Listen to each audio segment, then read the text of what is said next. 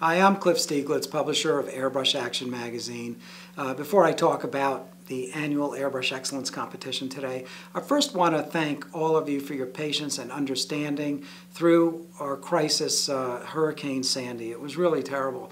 We were out of power and phones for 7 or 8 days, but we did not get the worst of it, believe me. We got the best of it. Many people I know either lost their homes or had serious flooding and damage, and I don't know when they'll be able to move back in. It could be months or even longer. Friends I know experienced 3, 4, 5, 6, 7 feet of flooding. No exaggeration. Another friend's home split in half, and he called in tears telling me that, you know, his floors are at 45-degree angles. It was really a terrible, trying time. But you were all very understanding, and I want to thank you for your outpouring of support and sympathy.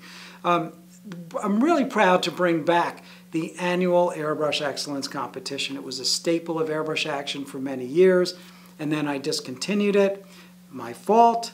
But then we brought it back, and we didn't get as enthusiastic a response, so I let it go for another couple of years. But now I really have decided that we're just gonna bring it back in full force every year, and based on the response we're getting on Facebook after the announcement of the Annual Airbrush Excellence Competition, I was really amazed. We got like 4,000 to 5,000 views, I think, and everybody was really enthusiastic about it. But listen, for those of you who don't have the confidence to send in your work, please don't feel that way. Send it in. You might be very surprised.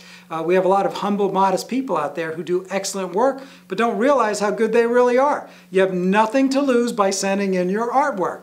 But something that's really very important for you to consider before sending in your artwork, and that is the quality of the photography. If you have great artwork, but you shoot it poorly, then it really diminishes the work. It doesn't make you look really your best.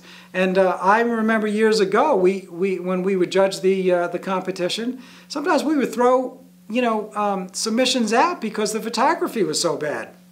Photography is almost as important, maybe if not more so, than the painting, because that's what people are going to judge you on. So please, I really look forward to this competition. We're going to announce the prizes. We're going to probably offer airbrushes, compressors, free tuition to the Airbrush Getaway. The list goes on and on. We're going to have some great sponsors, and it's going to be featured in Airbrush Action magazine. We're going to splash it on the internet, and I'm really looking forward to it. And I think what's really going to make it even more special is our interaction on Facebook, the kind of participation we're getting on Facebook, the buzz that we're really getting on Facebook. So I'm really excited about it. That's all there is to it. Anyway, I look forward to seeing your submissions, and I have a feeling this is going to be a great year for the Annual Airbrush Excellence Competition. Thank you for watching.